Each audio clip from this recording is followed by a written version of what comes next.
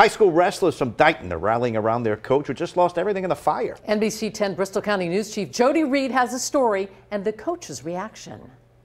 Justin Simmons is the wrestling coach at Bristol Aggie High School. He spends his days training students to compete in the sport and often makes personal sacrifices to make sure they have what they need to succeed.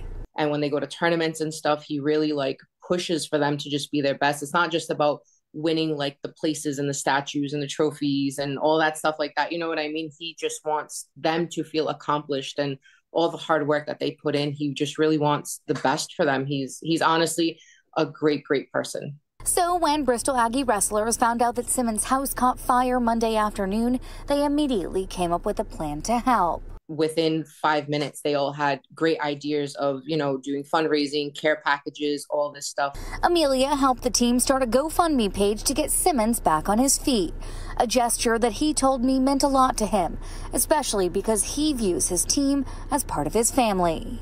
It's impressive. It's humbling. All the support has been humbling. Everybody reaching out. Old wrestlers have reached out, current wrestlers, and it is a family. We spend a lot of time together during the season, more time than I spend with my family. While investigators are still trying to figure out how the fire started and how it spread so quickly, Simmons now has a little bit more hope that he will recoup the things that he lost.